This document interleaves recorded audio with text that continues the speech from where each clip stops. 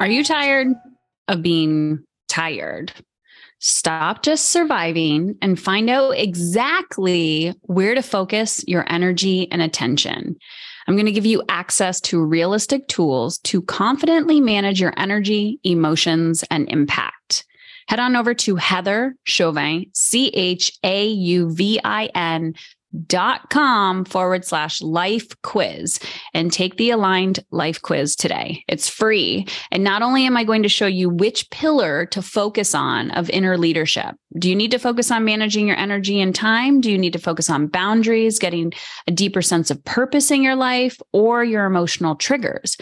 And are you living in a state of survival mode, momentum, thrival, or abundance? This 2-minute quiz will show you how and where to focus your energy and attention. So instead of feeling like you're playing whack-a-mole all over and overwhelmed with where to start, I'm going to show you how. Head on over to Heather Chauvin, CHAUVIN.com/life quiz.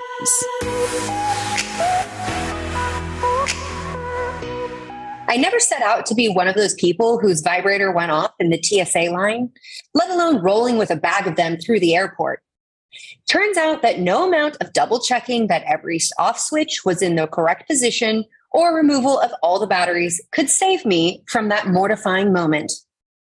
Several years ago, I was in LA for the annual biohacking conference, and I was making guest appearances on several podcasts, including Sex with Emily, with the astoundingly knowledgeable and playful host, Dr. Emily Morse. If you haven't heard of her, she's the Dr. Ruth of the 2020s. Check her out. So it should come as no surprise when I tell you that this woman took my sex toy knowledge and collection to the next level. Her parting gift to me was a trip to a well-organized closet of adult goodies, including dildos, vibrators, lubes, and more.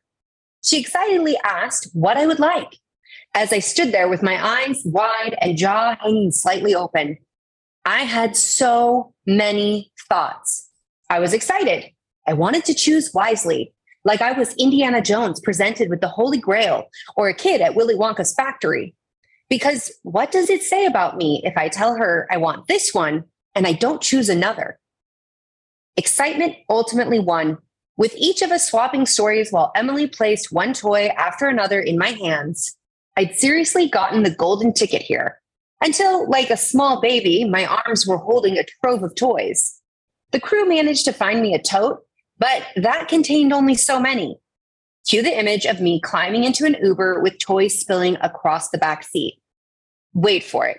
It gets even more awkward. As I arrived at my hotel before my evening flight, I had to cross the lobby filled with colleagues, including people who had come to the conference just to see me. And my brain reminded me that in the age of social media, yes, everyone does have a phone. I made it to my hotel room undetected. Phew. Oh my God, why did I have to take the magic wand? I sighed. As I tried to fit the monstrous beast of pleasure into my bag, I pressed on, trying different configurations, double checking that each item was going to be cool and that none of it, I'm starting to make myself laugh, and that none of them would go popping off as we went through airport security.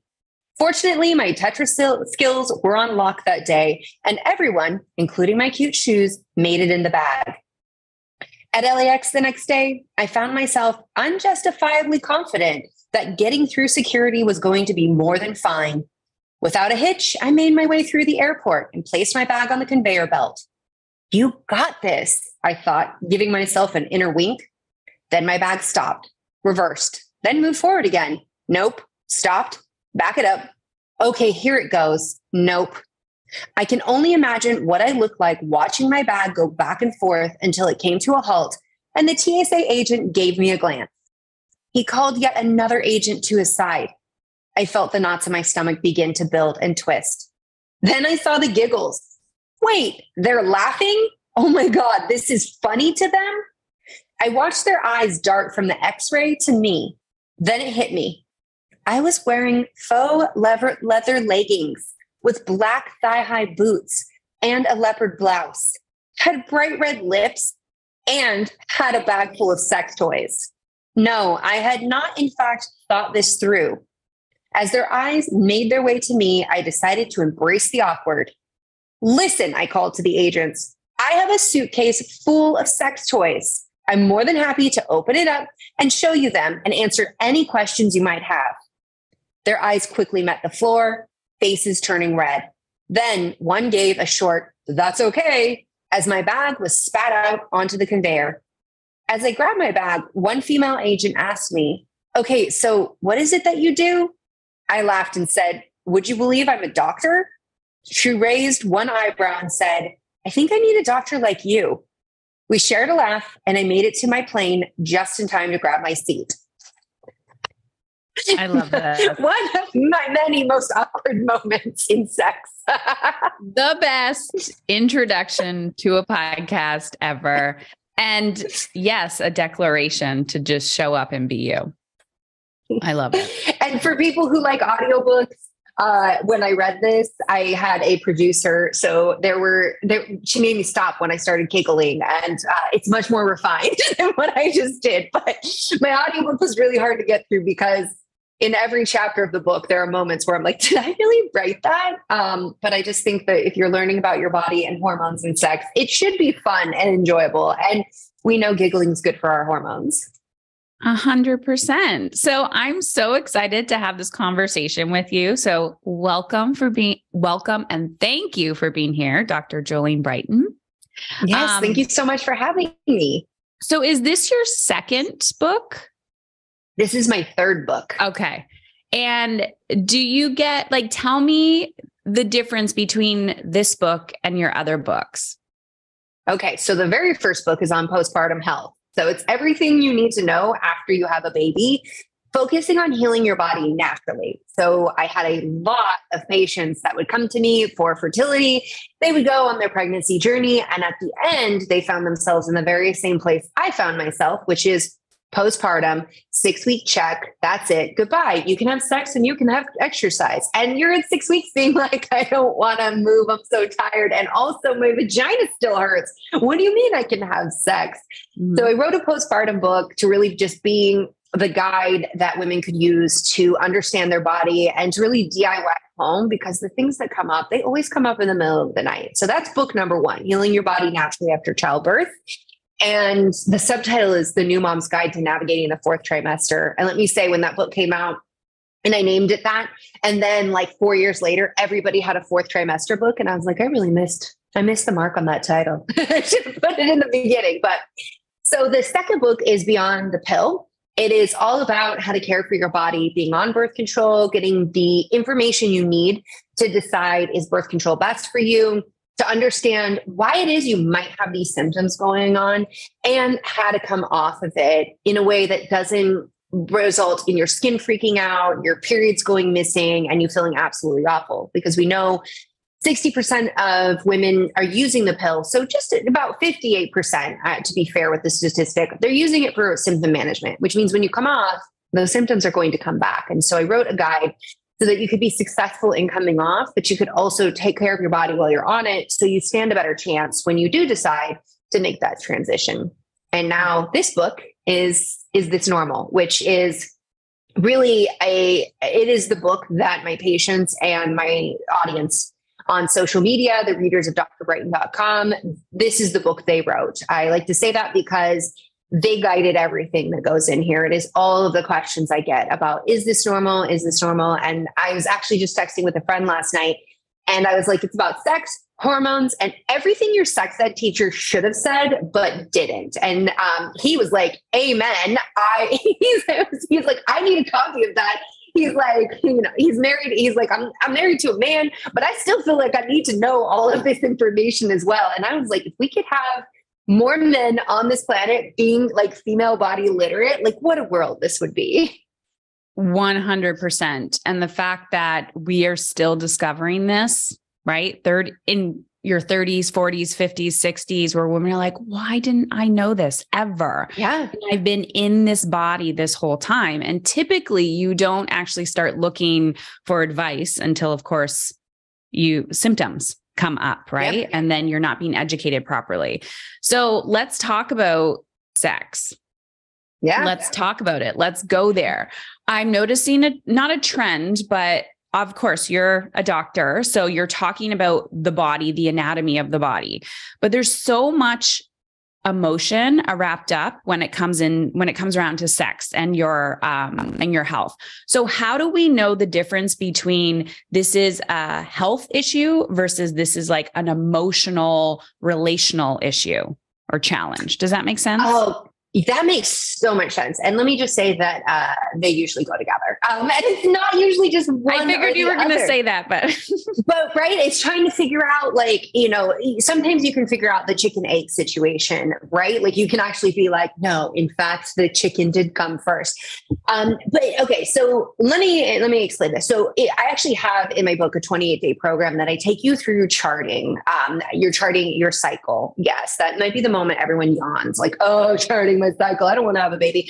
No, but you're charting it like not only about your symptoms and where you're at, but like how is your, sex life? Like how are the expectations playing out throughout your cycle so that you can start to understand the hormonal component of things, because your hormones are changing across your menstrual cycle. And with that, nipple sensitivity is changing, clitoral sensitivity is changing, ability to get aroused, sexual fantasizing.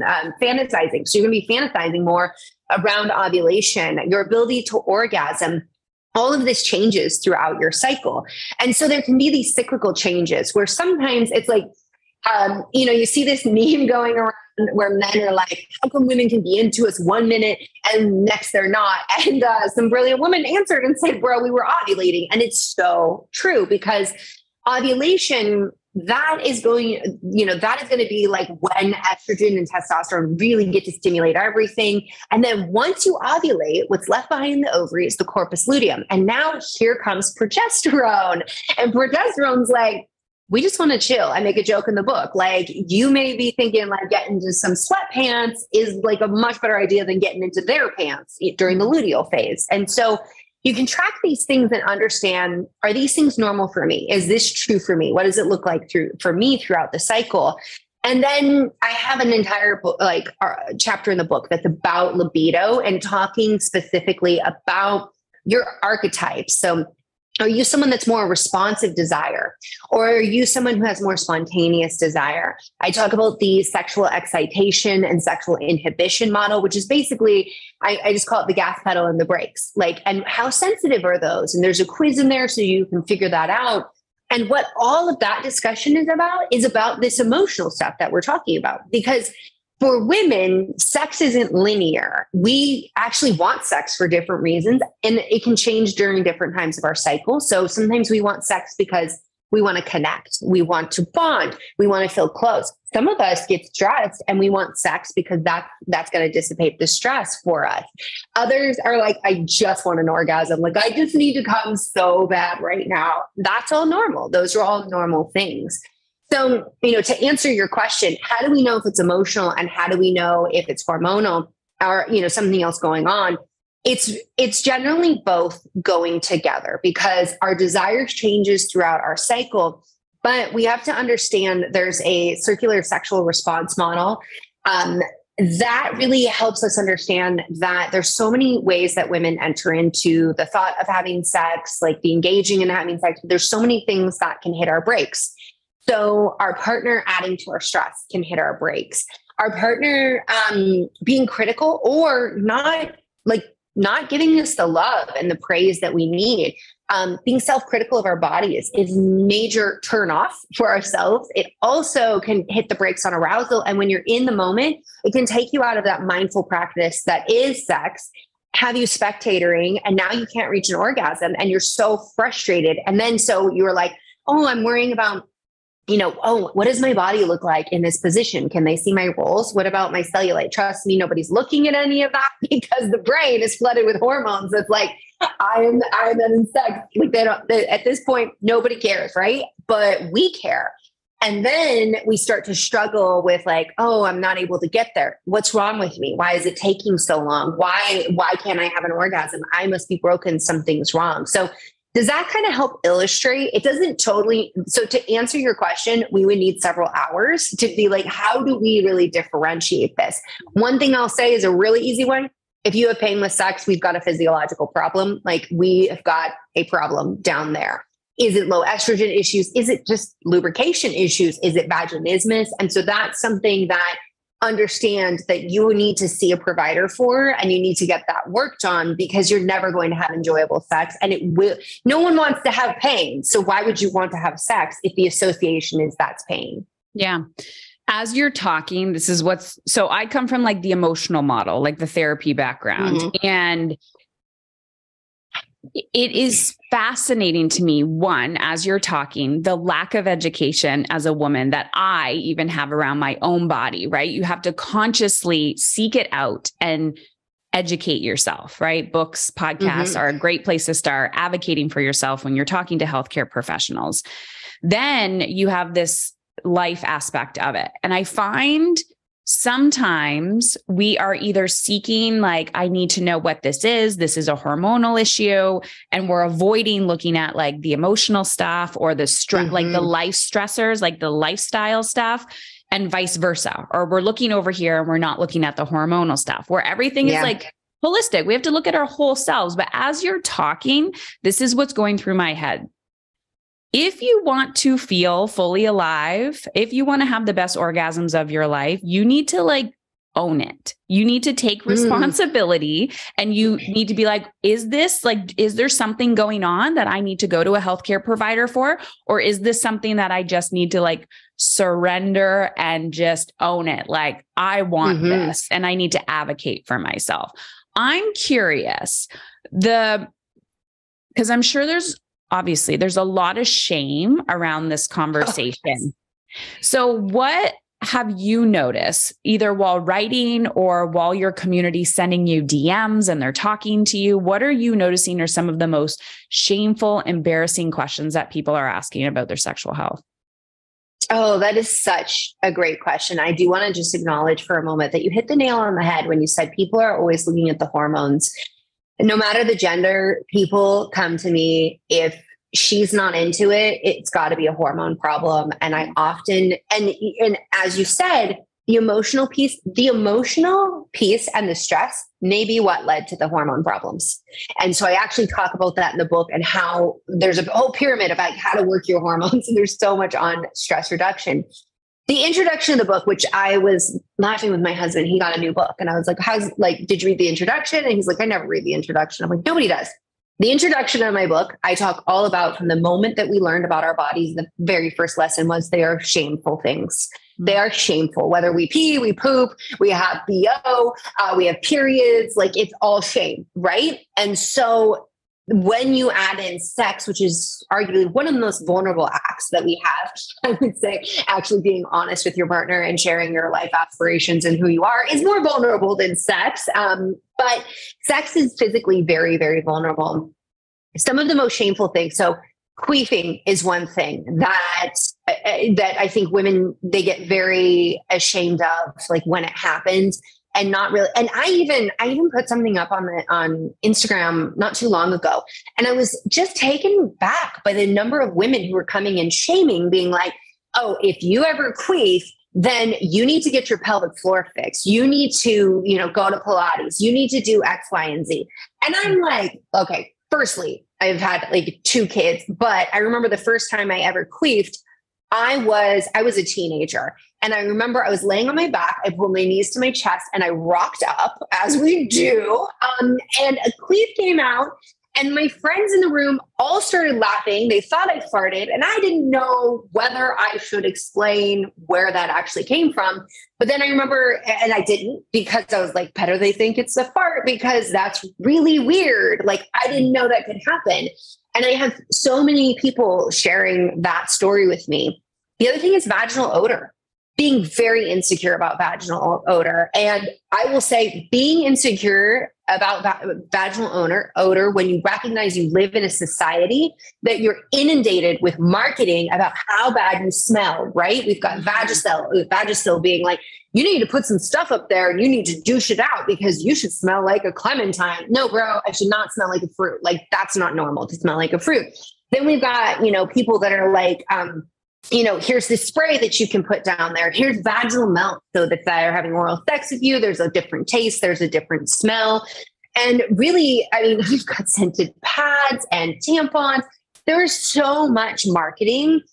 Like, how much marketing is there for making sure that like men's, groin smells? Okay, arguably much sweatier beings.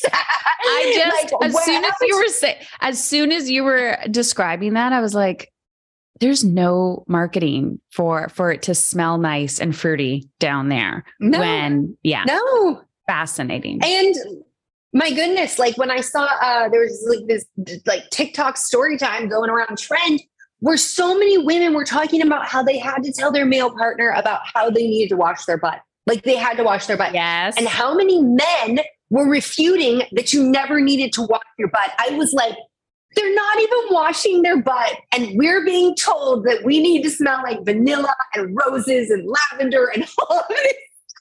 Patriarchy.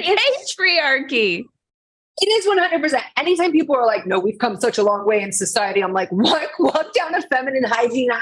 You're still back in the 1950s, friends. Like, no. So vaginas should smell. You actually have a signature scent. They should smell and they should taste like vaginas. That's totally normal. And like nobody talks about that though, right? Like all we're inundated with is like and I actually bust these myths about like eat all the pineapple and then you'll taste good and smell good. Like there are just normal ways that you should smell and you should taste. And then in the book, I have a whole chapter on discharge where I take you through like what different odors are not normal. So if you have a fish-like odor, this is always where whenever I see men on social media being like, oh, yeah, look at her. She needs to close her legs. It smells like fish. I'm like, you really are telling on yourself about how uneducated you are about the female body and how inexperienced you are with women. Like, yeah, like, and I had this moment where I'm like, I don't want to shame them, but like they're out there trying to embarrass women. And like, I'm embarrassed for them. I have like secondhand embarrassment for them. Because if there is a fish-like odor, then you have an imbalance in normal bacteria that belong there. Most commonly is Gardnerella. That's a case of bacterial vaginosis. And it's not even your vagina that's making that smell. It's the organism releasing a chemical compound called amines that gives that fish-like odor. This is something that we should treat. We need to treat that. That's not you. It's a bacteria, and it's a normal bacteria. And it's a result of pH disruption. And guess who disrupts the hell out of your pH?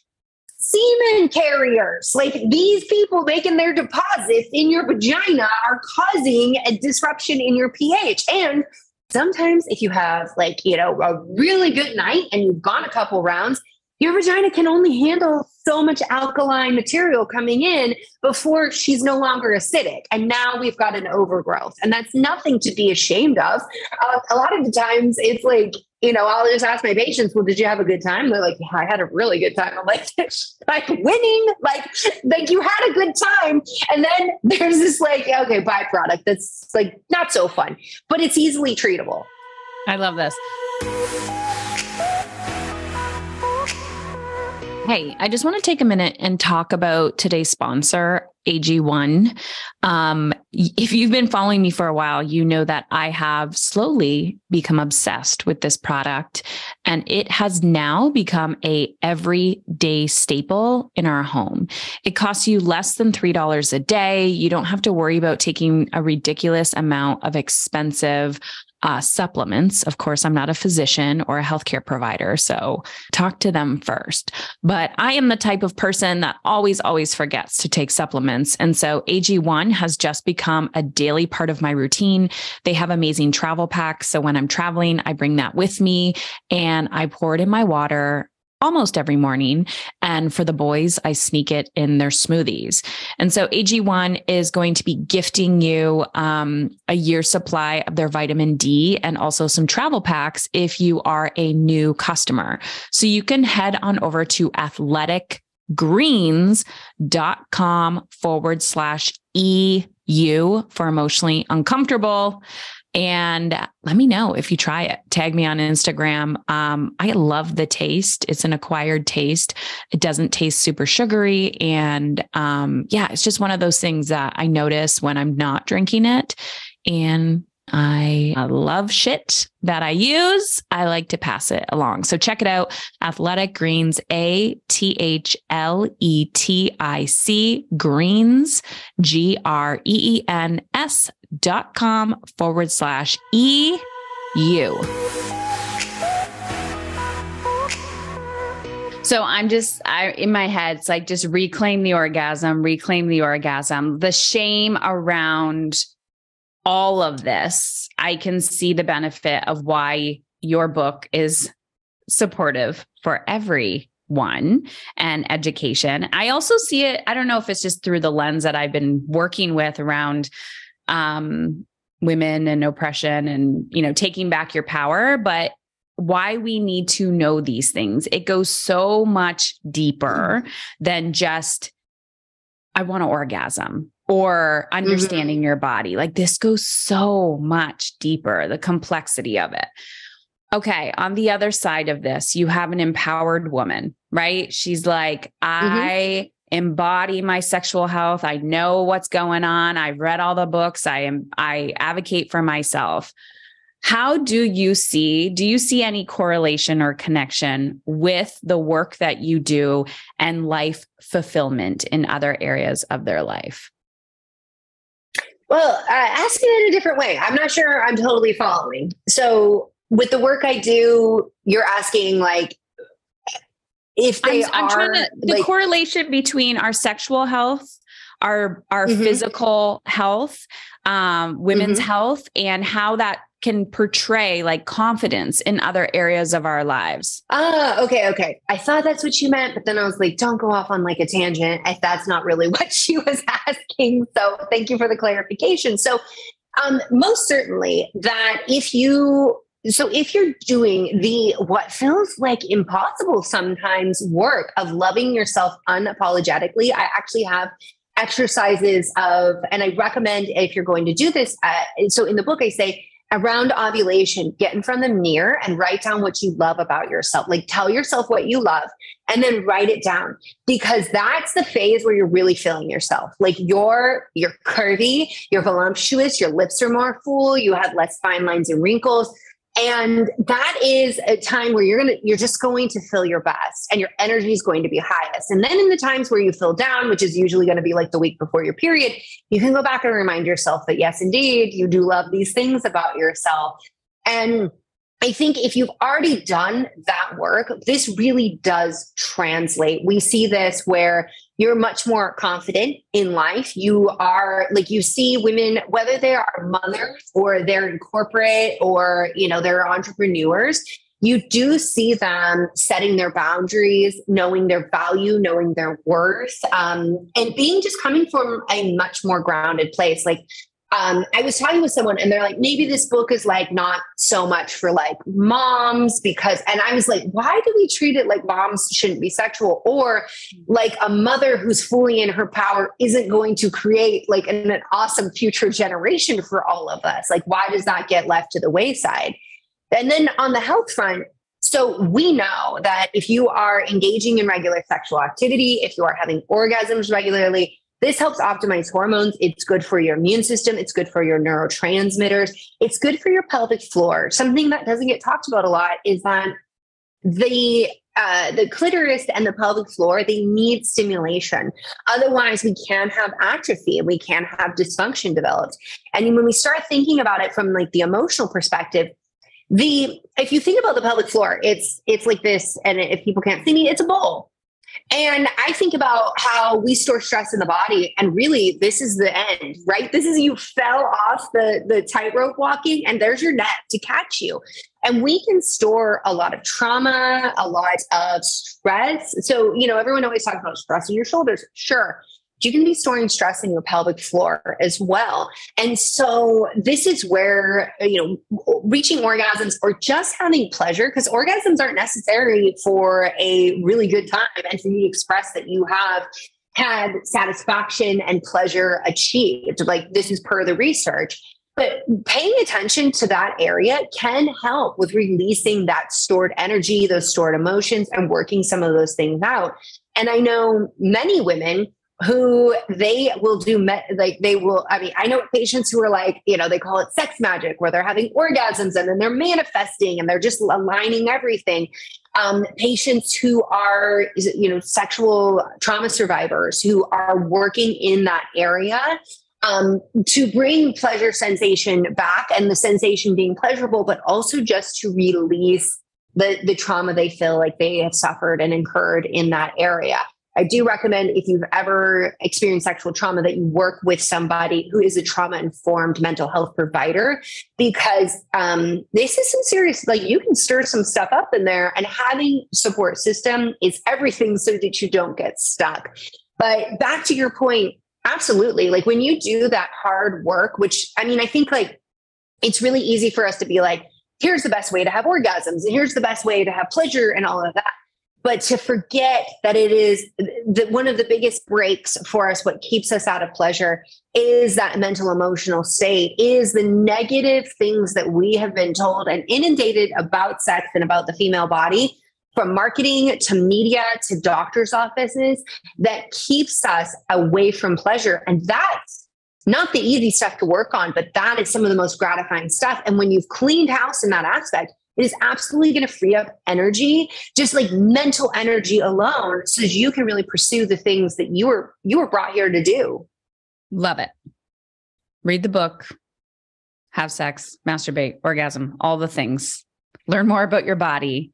It will change your life. End of discussion. So, Dr. Jolene Brighten, where can everybody get your book? When's it coming out? And I'm sure you have some goodies for them as well.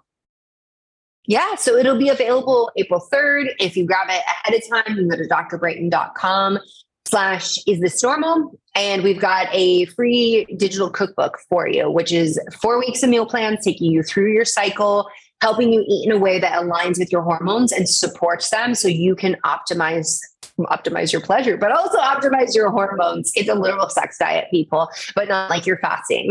It's not a fast. You are going to eat in a way to enhance your pleasure. And then you can find me at drbrighten.com. You can find me on Instagram, TikTok, and YouTube at drjolenebrighten. And I would really love to hear from everyone. If you get a copy of the book, what were the big aha moments, or what really helped you? I love that. You give so much value. I follow you on Instagram, and you are truly being of service to the world. And I just wanted to say thank you, because, it can feel lonely or like you're lost, and the value that you put into your books and the work that you do. I just wanted to personally say thank you. Oh, well, thank you. And I appreciate all the work that you're doing. I see you out there on navigating the social media frontier. And you have this wonderful podcast, which I just think is so, so valuable for women to have access to. Thank you. Thank you. This is how we create change, right? Just one person at a time that's doing the work. And then we're changing the next generation. It's like awareness and education and implementation is where the magic happens. Absolutely. All right, everyone. The details will be below in the show notes for this podcast, and go get your copy. Tag, if you are listening to this episode, tag myself at Heather Chauvin and Dr. Jolene Brighten as well. This is how we support other women, is just by education. And it is fascinating to me how many times people ask me about hormones or women's health, and I'm constantly redirecting them back to people like Dr. Jolene Brighten. So thank you. Thank you. Are you a 6 to 7 figure revenue generating business owner who is craving more ease, more alignment, and definitely more profit in your business? Well, guess what? I have been leaning in towards having these conversations about owning your value, understanding sales and marketing from an authentic, feminine approach. And I have decided to have a private conversation about these topics. So I'm starting a private podcast called Emotionally Uncomfortable Attracting Profit. So head on over to Heather Chauvin, CHAUVIN.com/profit. Profit. If you are a 6 to 7 figure female founding business owner, you're going to want to check it out because I'm talking more strategy over there. I'm talking bigger picture. These are conversations that I've not yet had on the Emotionally Uncomfortable podcast. Go over there, check it out, and we'll see you on the inside. I was overwhelmed with life in general and outward expectations of what I thought, quote unquote, had to be and what I was showing the world. And I just knew something felt off. I knew that there was more to me and how I could show up in the world. Heather's approach it's like a bear hug because she's the most lovingest, kindest person ever, but she holds you accountable for yourself and your actions. And I've never heard that before. I've always been enrolled in programs or tried self-help where people are like, I'll fix all your problems. And Heather's program is really different because it was like, hey, I'm going to help you fix your problems. I'm not fixing your problems for you. And I think that's probably a harsh reality that I was finally ready to hear. So Heather's program was so different in the way of how she showed up for me on this journey, learning how to trust myself. I think what made me hesitate the most, if I was to look back, what I blamed it on was financials. But looking back, I can see that I didn't believe in myself at that point. And I needed someone to show me that I can believe in myself and help build my confidence in that way. So I think that's probably what was the scariest thing for me, is someone actually holding me accountable to what I wanted. Heather gave me a super simple tool and held me accountable to doing that. And it held such power. And I think Heather's just taught me, like with the breakthroughs, it's usually simple actions that I'm resisting.